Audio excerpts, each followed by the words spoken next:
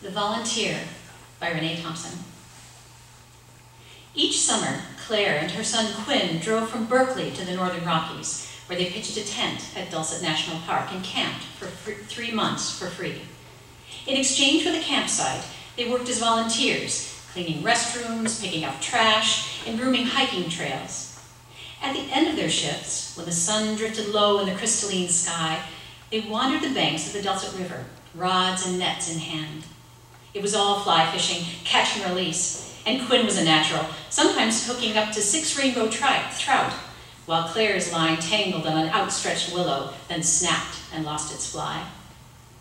Quinn had the rhythm, the musicality to cast, mend, point, and set, and the ability to distinguish the nuances of the water, the little blurp a cutthroat made when it slowly surfaced for air, or the quiet spin of a whirlpool as it gathered behind a boulder. Once Quinn caught his fish, he reeled it in and netted it, deftly slipping the hook from the trout's mouth before gently letting it go. "Nice one," Claire had said just 2 evenings prior, "an 11-incher at least." "I know a dink when I see one, Mom. Don't make me call you a liar." She had smiled, and he had too, but his enthusiasm was fragile. Now more than ever, it seemed he could see through a compliment that wasn't earned. And if they were to repair their relationship, it was up to her to err on the side of saying too little rather than too much. It was her opportunity, this year's trip, to make amends to her son, show him how much she loved him, how non-judgmental she'd become. He'd had a rough go of it the last few months, struggling to make even mediocre grades and withdrawing from friends at high school. When she called Owen, her ex, to talk about it, he told her Owen was 16 years old, acting out, that he'd get over it. Acting out is missing curfew, not flunking math and English. A C- isn't flunking, Claire. Give the kid some room.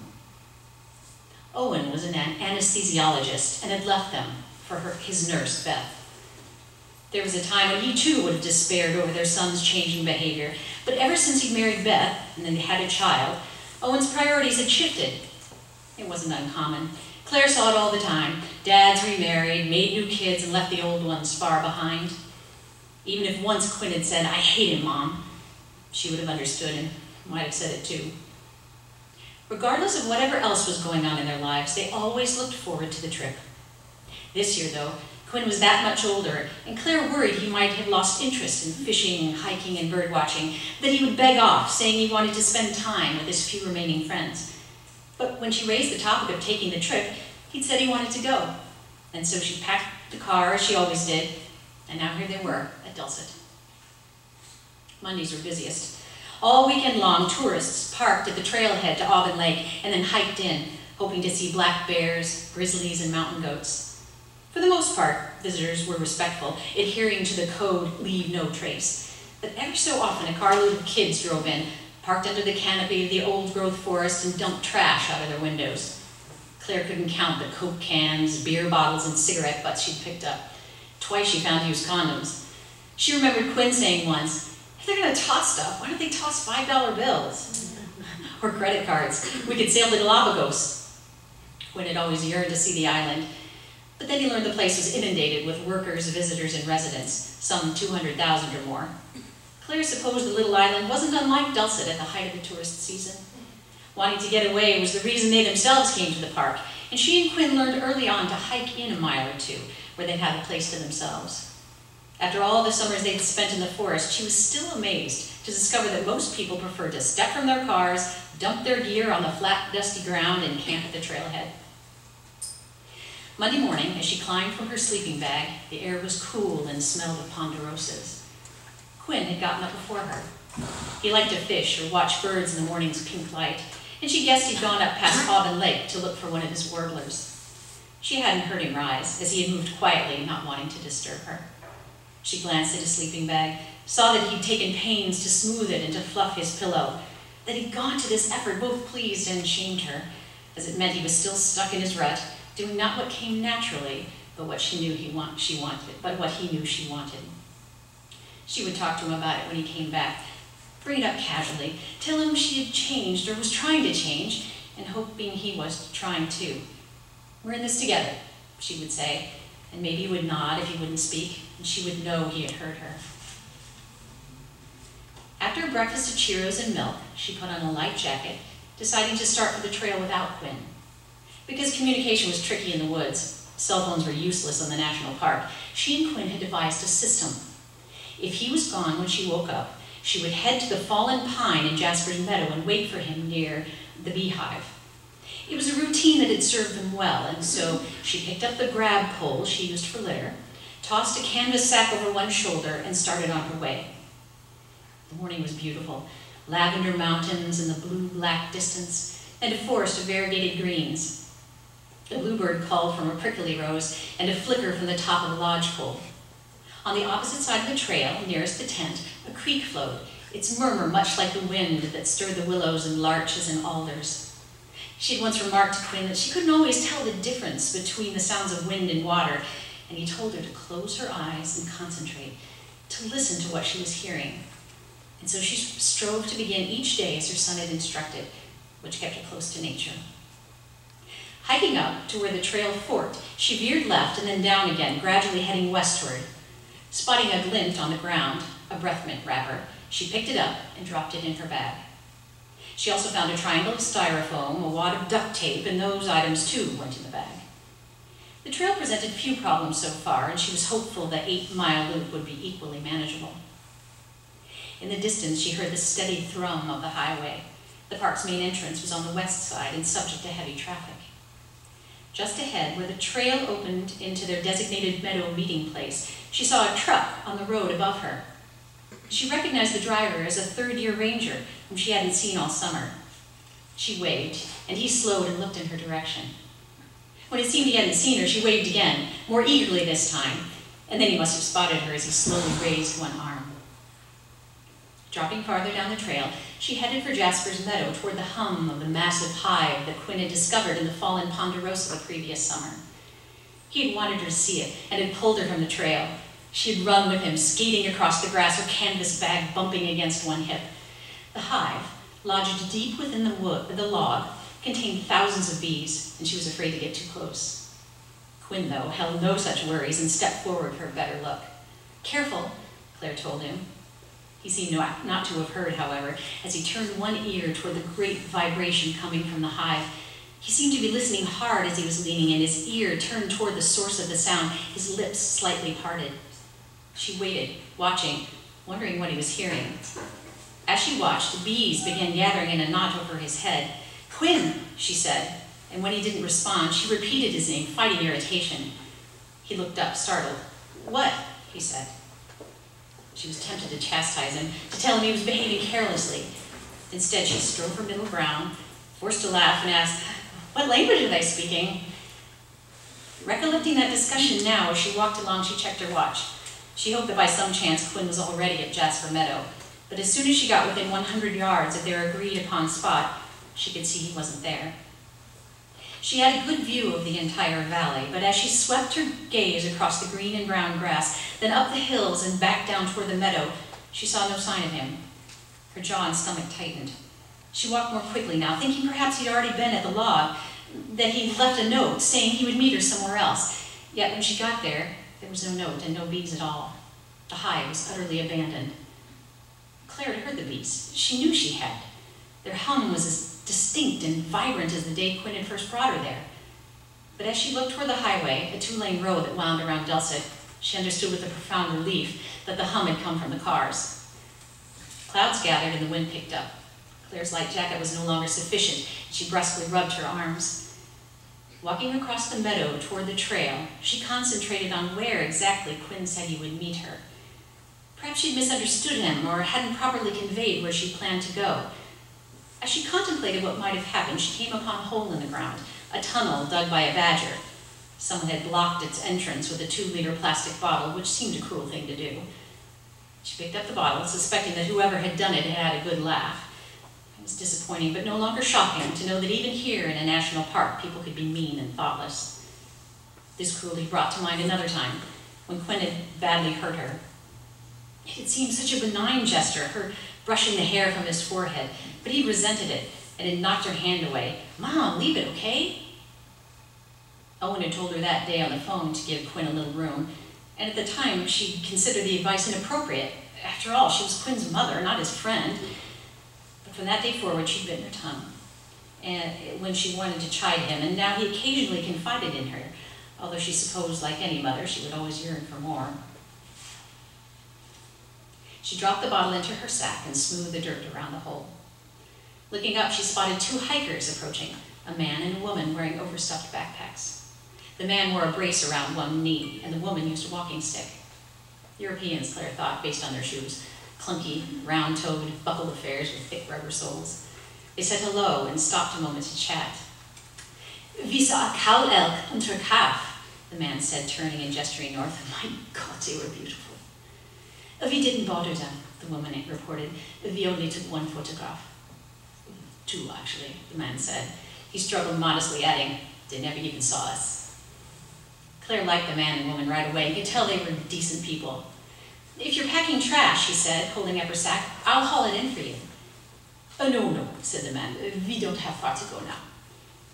Claire stepped off the path, allowing the couple to pass. "Well, have a good day, then," she called after them. At the last moment, she said, "Oh, wait, before you go, I'm wondering if you have happened to see a teenage boy. Light brown hair down to his shoulders, blue hoodie and binoculars." The couple stopped, turned, and looked at one another. "No," said the woman congenially. "We haven't seen anyone since starting down.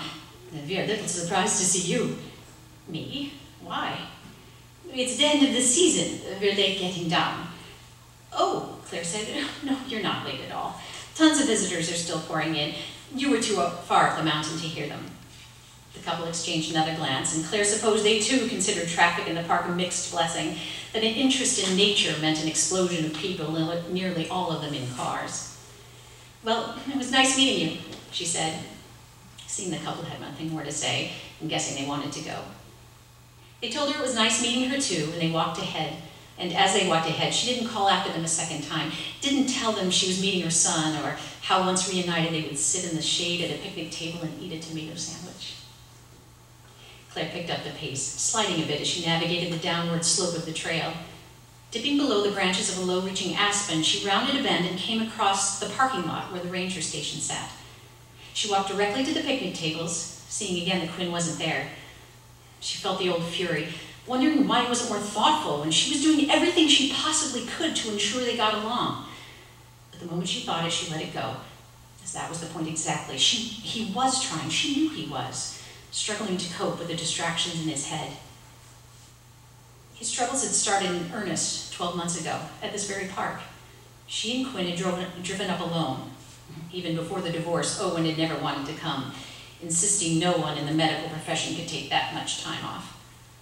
Within 5 days of hiking in, Quinn had fallen ill, complaining of a headache and dizziness. Claire dug through her duffel bag, found a bottle of Tylenol, and administered 2 tablets. But after 2 days, he still wasn't eating and was barely sleeping, and she told him they needed to hike to the car, drive to the ranger station, and call the local clinic. "Mom," he said, sitting up, "I'm not sick. It's something else." His dark eyes were almost black against his smooth, pale skin, and he fixed his gaze in his lap. Claire sat down next to him, rested her hand on his knee, and told him she was there for him, no matter what he had to tell her. Speaking slowly, quietly, he said, "I don't know how to say this exactly, but I'm hearing things. A weird sort of buzzing or humming, I guess. Every few seconds it kind of breaks up, and I'll hear someone or something talking." His chest rose and fell with each breath, and when he glanced up, she could see his eyes were welling.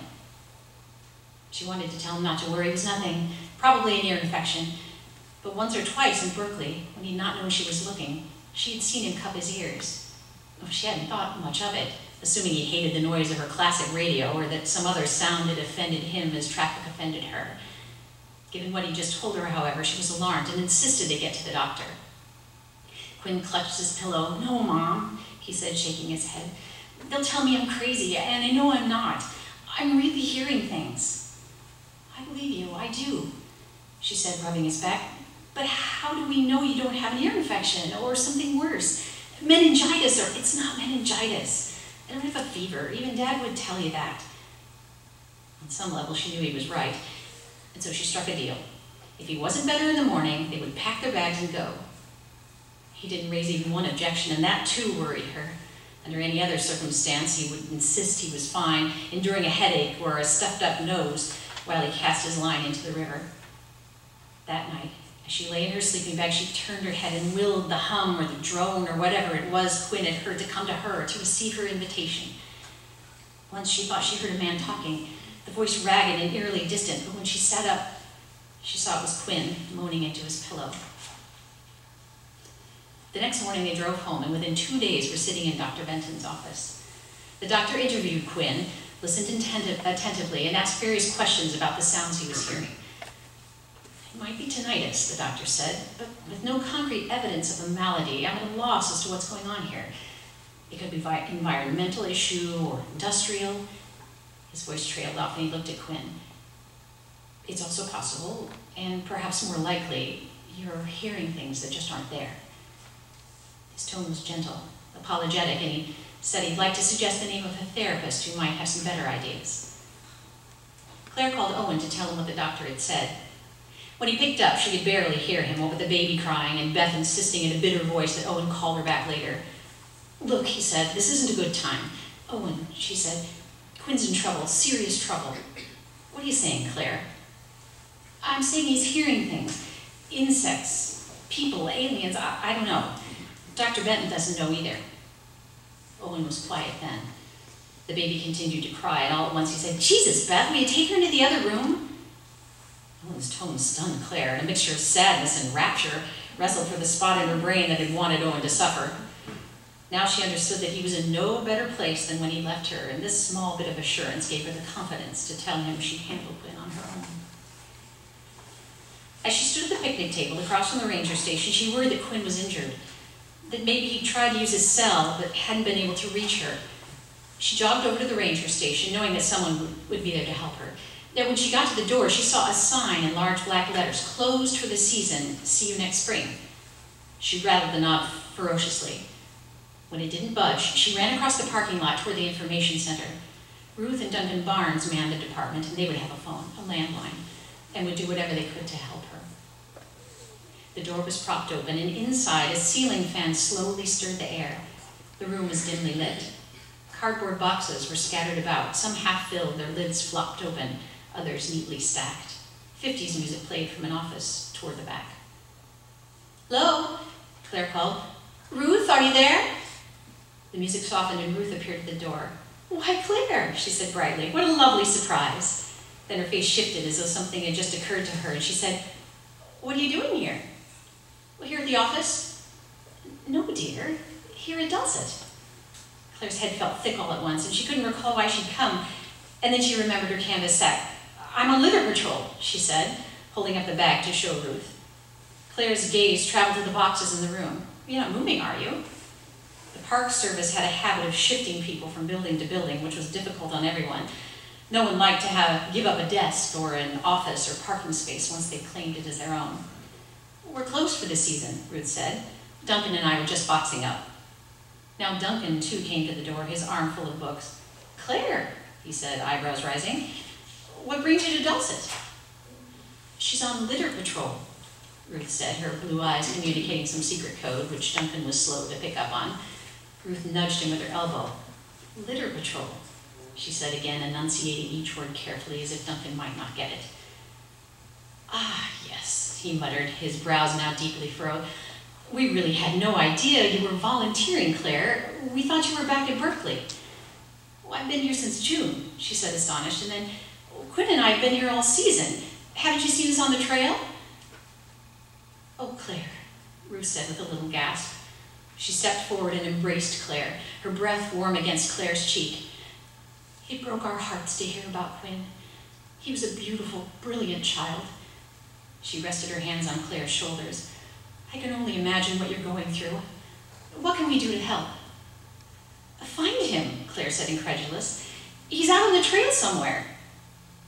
She didn't wait for Ruth's reply, but turned, walked through the door and across the parking lot. Ruth called after her repeatedly, saying, Claire, come back, please, dear. We'll look for Quinn together. Something about the timbre of Ruth's voice unsettled Claire and brought to mind another voice. How many months ago? A woman, a stranger from San Francisco, had shown up at her house for a gathering. Quinn's graduation, perhaps. A handful of Quinn's friends had come, and Owen and his new wife, Beth. There was food on the table in the dining room and coffee on the sidebar. While Claire had assumed some measure of frivolity, the guests were entirely stoic. Owen had assembled the group with a clink to his glass, acknowledging Claire as a devoted mother and their son as a troubled soul. The remark confounded Claire, and she thought she might tell him so, but then the woman from San Francisco approached her privately, saying she needed to talk. Claire assumed the woman was one of Quinn's teachers and was there to share a compliment or perhaps an anecdote. "Your son and I made contact on the bridge that day," the woman told her, "and he seemed very, very nervous. I said, 'Are you all right?' And he said, 'It's a long way down.' I never saw him jump." The woman gripped Claire's arm, and her eyes, as blue as Ruth's, filled with sudden tears. Now, Claire turned a half circle in the parking lot and gazed at the horizon, where cedars lined a rounded ridgeline like quills on the curve of the moon. A sharp breeze brushed her shoulders. It was getting late, and she needed to get back to the campsite. Quinn was no doubt waiting for her, and they had some trout to catch.